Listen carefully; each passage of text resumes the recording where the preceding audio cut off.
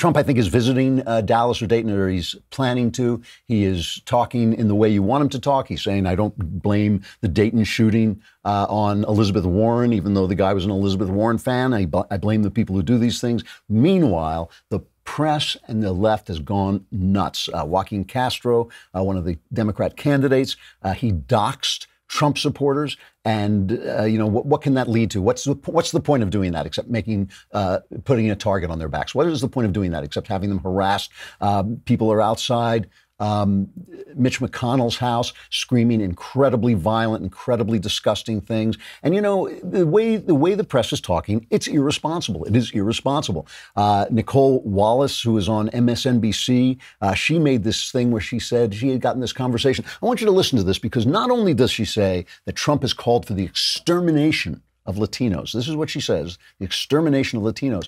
But then her commentator goes on to basically negate anything Trump says. This is a strategy they're now using. Trump comes out and denounces hate, denounces bigotry, denounces racism, as he has done repeatedly throughout his administration. But no. They're reporting on what he really feels in his heart. Listen to this conversation. It really is awful.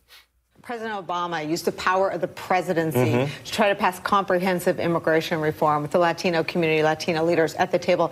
You now have a president, as you said, talking about exterminating Latinos. It's not even, to me, it's not even a question of what this president could do. And it brings me no pleasure saying this. I just think with this administration, it is too late. And this goes, to me, it's not even a political question, because Obama, George W. Bush, H.W., all of the presidents in modern history have made sincere outreach to Latinos, whether or not their views happen to align with mainstream Latinos. They wanted them in their party. They wanted their support. This president beats beyond like the slightest minimum modicum of respect.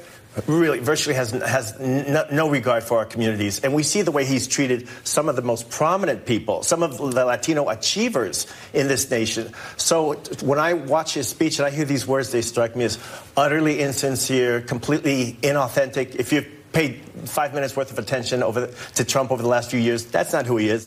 It's we're reporting on who he is, not what he says, and not what he does, and not the effects of his policies, which have been good for everybody. Nicole Wallace issued a non-apology apology. She said, I misspoke about Trump calling for an extermination of Latinos. My mistake was unintentional, and I'm sorry. Trump's constant assault on people of color and his use of the word invasion to describe the flow of immigrants is intentional and constant. Scott Adams, the cartoonist, the Dilbert guy, joked that he also was apologizing to anyone he accidentally accused of genocide, which is, that's a very good joke, because essentially, how can you apologize? Why would you say that about somebody? It is a terrible thing to say, but it's only the beginning. I got to just play some of this so you see how nutty it is. So you just see that I'm not just going off on people.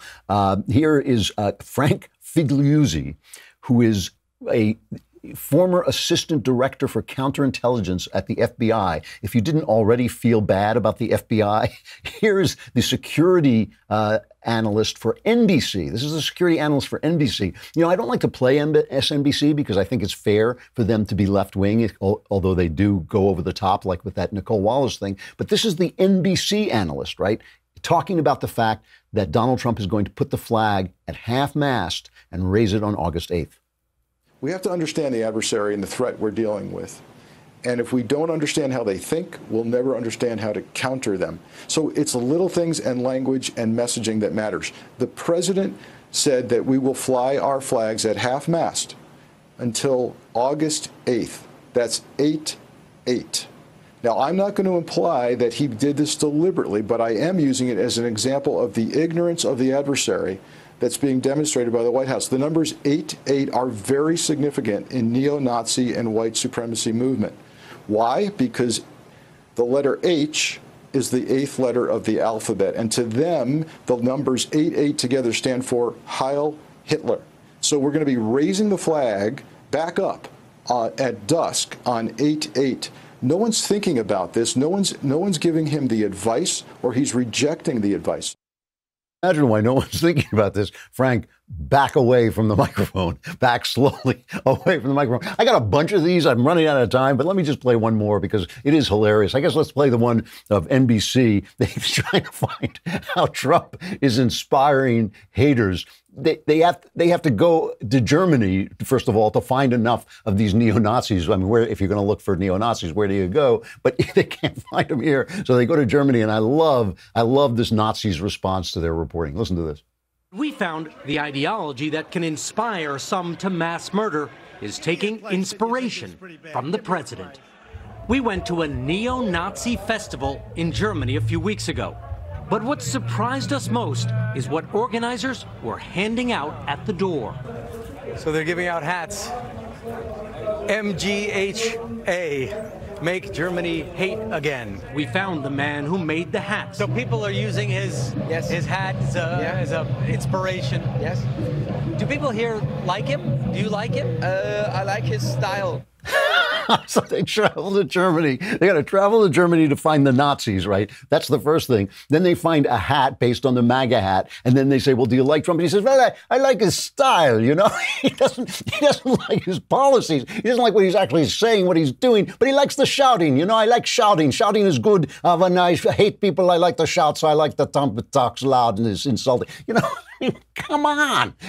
And they said, this is NBC. Again, this is not MSNBC. Again, they said, oh, yes, Trump is inspiring the kind of extremism that leads to hatred around the world. That's what they're saying about the president of the United States on NBC News, right? And they find this clown, this neo-Nazi clown out in Germany who doesn't even attribute. It's not about the philosophy. He just likes the style. I like red. Red is good. I like a red hat. When I put on a red hat, I feel like a Nazi. You know, it's like, what kind of nuttiness is that? I mean, and it is dangerous. It really is dangerous. And it's a textbook case of radicalization. They're sacred ideas. They're secluding themselves among themselves. The press needs to be reformed. It really does it needs to reform itself because the First Amendment protects it from us reforming it, which is a good thing. But all they have to do is hire people in positions of editorial power who voted for Donald Trump.